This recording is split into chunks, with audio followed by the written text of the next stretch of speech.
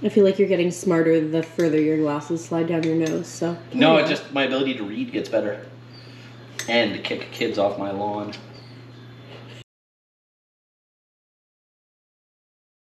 This is my competition sled for this winter. We're having a little rally-like competition where we've got to drive to the end of a non-maintained road in the winter, so it's nice and, you know, safe. Why don't we see if it has spark? Nothing? No. Nada. Nada, huh? So new coil, old CDI. No. Spark on there. So there we go. Old stator is off. Let's go get the new one, new old one.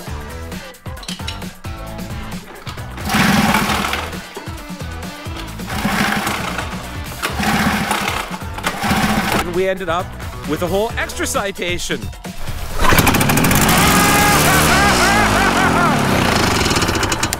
This is the one we've been trying to get running. And we put out a word asking if anybody may have a stator or something for it, and someone was like, well, we have a whole sled that you can probably use for parts for yours. Turns out this one runs. How well, we don't know, so we still may be doing parts bashing.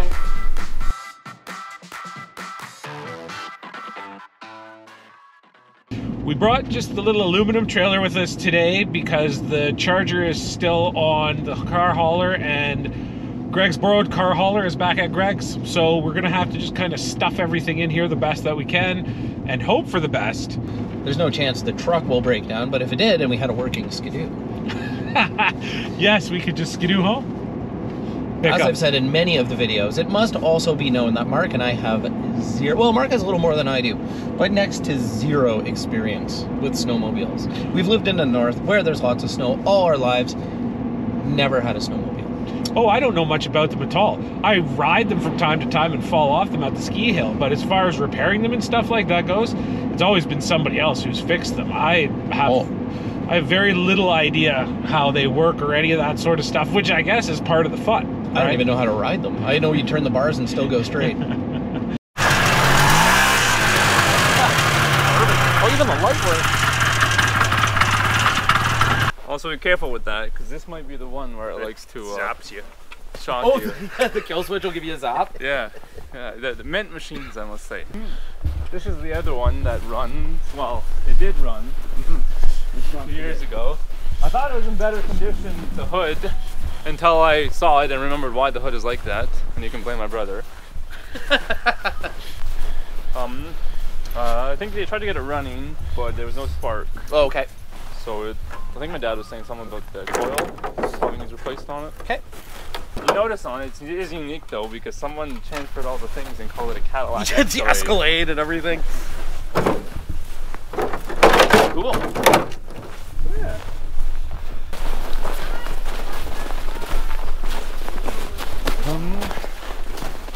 Okay, carb stuff like that. Yeah. And I think there's still a whole engine to it, taken apart right in this garage, because you did take a couple pieces. Yep. You guys here.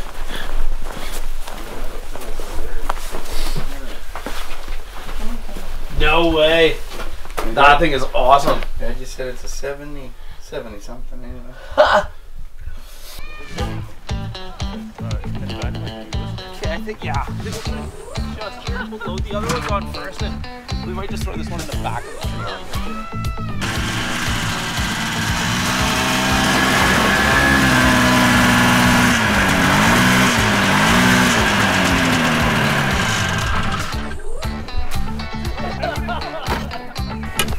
Well, one of them go one trailer, right? That's good news.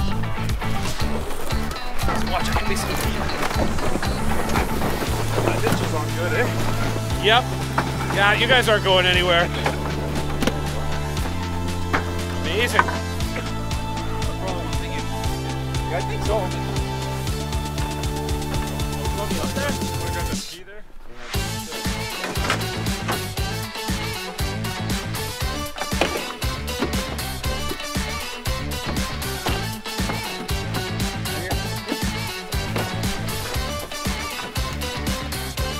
Perfect.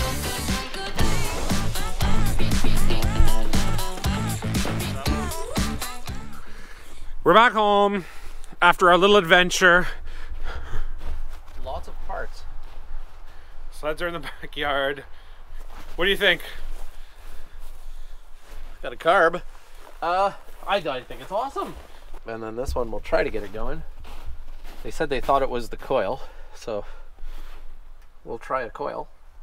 Because there's actually one in all of the parts that we got. Time to tinker. Oh. I like how they have these spare spark plug holder things. You able to give that a pull?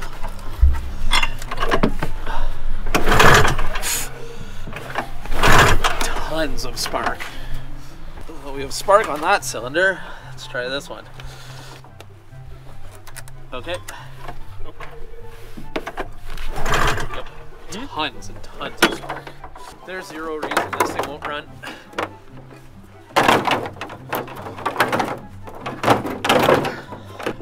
We decided after dropping these off last night and seeing that there was actually spark on the one that wasn't supposed to have spark, that we'd come back this morning and see if we could get it to go. So we ran over to the store, bought some brake cleaner.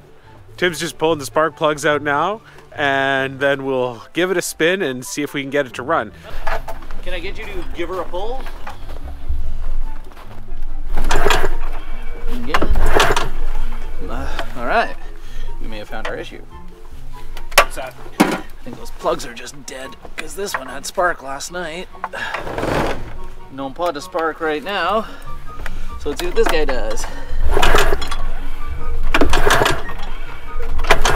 Yep. Spark on that one. Let's see what this one does. Oh yeah, no, tons of spark on that one. That one's good. All right, so now I need a brake cleaner. So you're gonna do it wrong. Do it really wrong.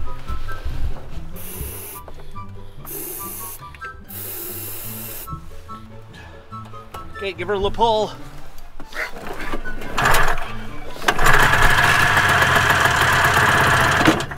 Ta-da! Yeah, so now just figure out if it's fueling or not. But we know she runs. So after a brief hiatus from all things snowmobile, we're back at it today. Tim's a little bit busy this morning, so Mimi came down to give me a hand. And what we're doing is we're taking the dead citation. We're gonna load it back up in the trailer and get it out of here. We're gonna take the other moto-ski, which you saw we managed to get sort of started the other day. Tim's gonna come down and see if he can get things going on it. So then we will have 3 snow machines for the Cheap Snow Challenge.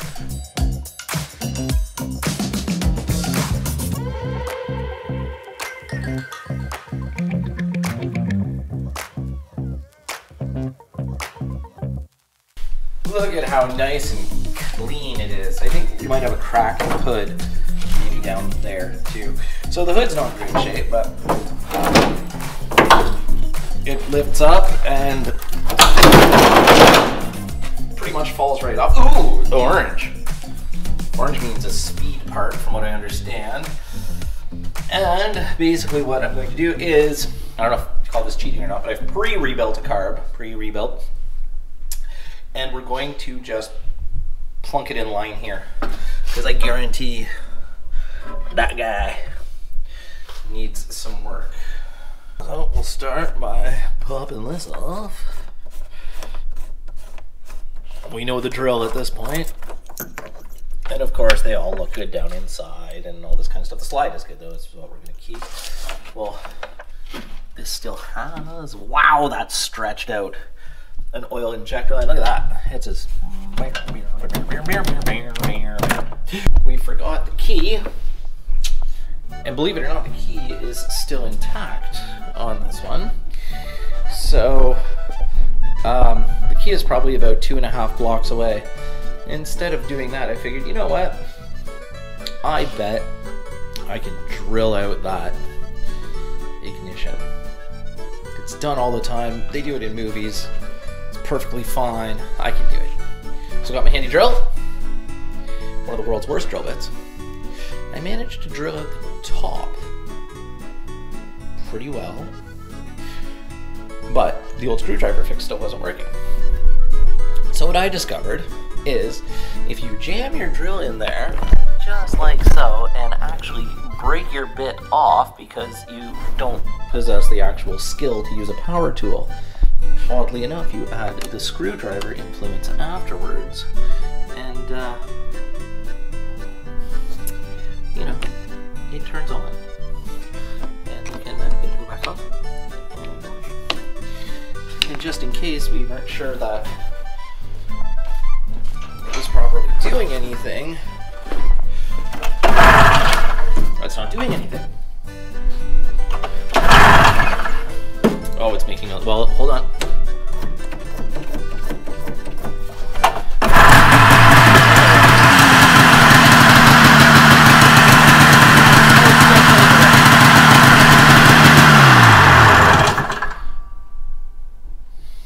Questionable sled number 2, up and running. I have a feeling that the mix that's in it might be a little strong. That's okay. Keeps the engine lubricated. Do we have any gas actually in here? We're running on a, I don't know how this is running. There's no gas in there, but it's running. So let's put some proper gas in. Carbs I didn't need to use apparently. And a whole new thing of Harvest King gas, which I'll open here. Ooh, do I have you in a good spilling view here? It's going to go spillingly. Yep, perfect spilling view. Here we go.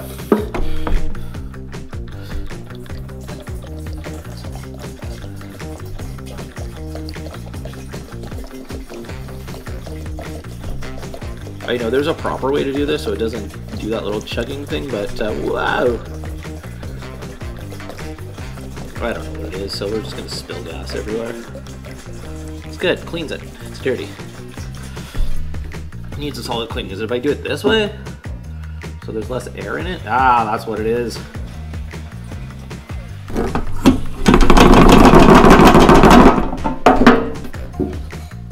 Let's redo our prime here and see if we get something more than oil.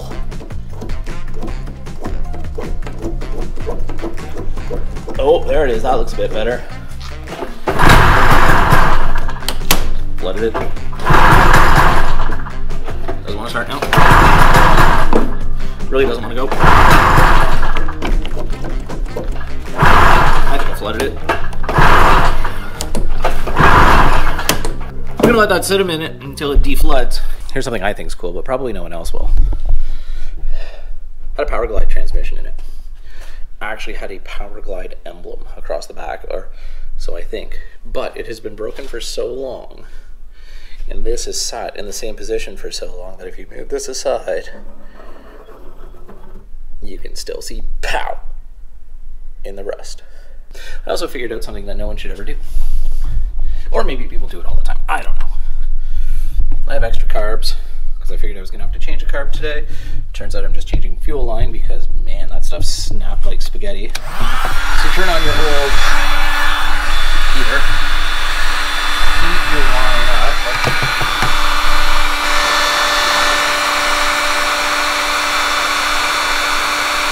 Everyone knows this, but I'm a simpleton. I just figured this out for myself, so I'm sharing. Because sharing is caring, from what I understand. And then you take your spare carb and you push the undersized hose over top of the oversized fitting while it's... You can tell by this struggle that I'm actually working on something, but there. And now if I leave it on there like that for a minute or two, it will end up like this, with a little flare on the end. Makes it... We're going to stick this previously melted and lovely side on the carb, bring it under like come that, and on to your fuel filter. And that will hopefully be better. And then what am I doing? I have a plan. I had a plan. I still have it. It's just not as... Yes. Okay. Okay, let's go get all of the pieces that I picked up. So here's an interesting bit of anarchy that we're gonna do on this. How about we do the primer Yeah, we should do the primer after the filter, I guess. Do you hate it when you have to do things properly? I don't know, we've never tried it. Let's see how it goes. Whoa! Flow pattern is that way. So, fuel pump.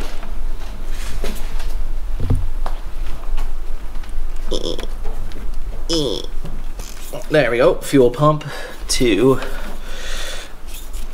filter, which is a huge filter. This is the, believe it or not, this is the smallest filter they had.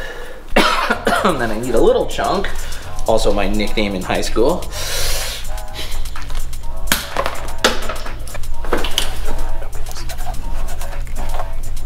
You think after doing so many of these I'd be smart enough to use a little tiny bit of lube to get this on, but yeah. Alright. Moving on. Oh God.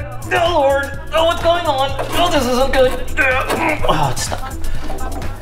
Good news is there's gas in it. Bad news is it smells like...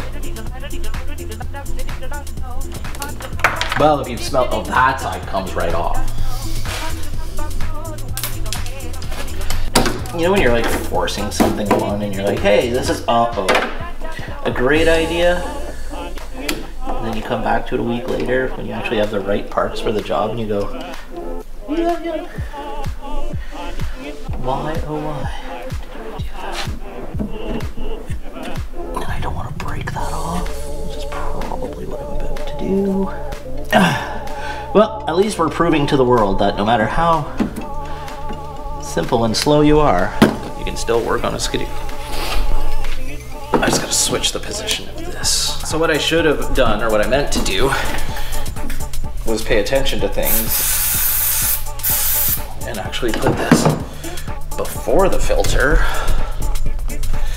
not after it.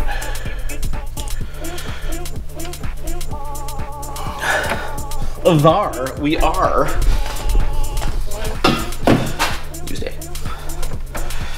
This needs to go from huzzah to hizbah.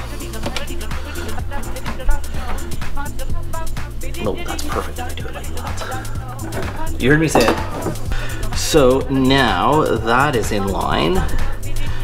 And I just have to pop that back off because I don't need that anymore.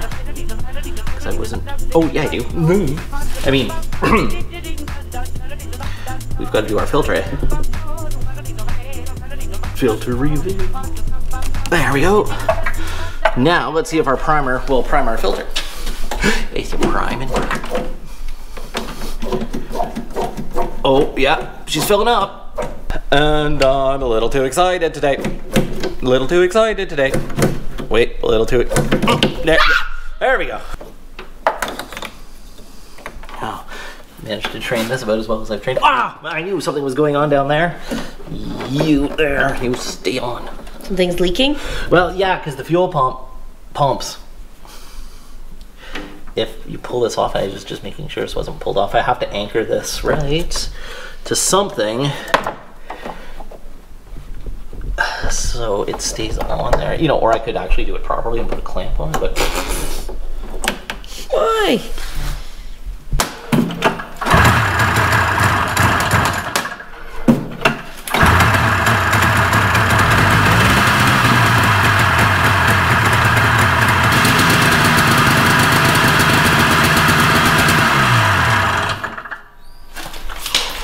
Purrs like a kitten. Coming out of the snow. This is my video shoot. Sweet Jesus, be right back. Going to file for divorce. I'm swimming to you.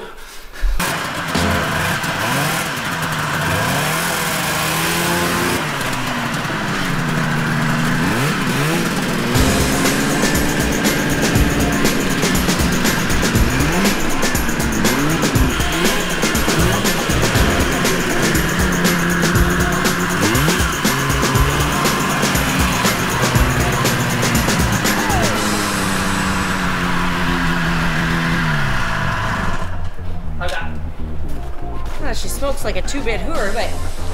Yeah, whoever was running it before us. Running rich? Well, it was running on what, like the drag that was in the bottom of the tank. So it all sits in expansion deck, that thing is fast though. I don't know anything about sled, so I'm sure it's actually slow, but to me it's I'm impressed by it. That's what you get with a Cadillac. Right? And it's an Escalade. And the hood even stayed on. So, you know, we're winning all around. Oh, there we go. So, the premise for the Crappy Skidoo Challenge was find yourself an old busted up sled, fix it up, and see if it's gonna make it. Unfortunately, it seems as though I've fixed all the sleds. So no one's gonna make it. We're all done. We're doomed. Yeah, we'll see how that goes. Although I now want to plumb the yellow one with the same fuel idea that we did with this one. I like that. I may do that.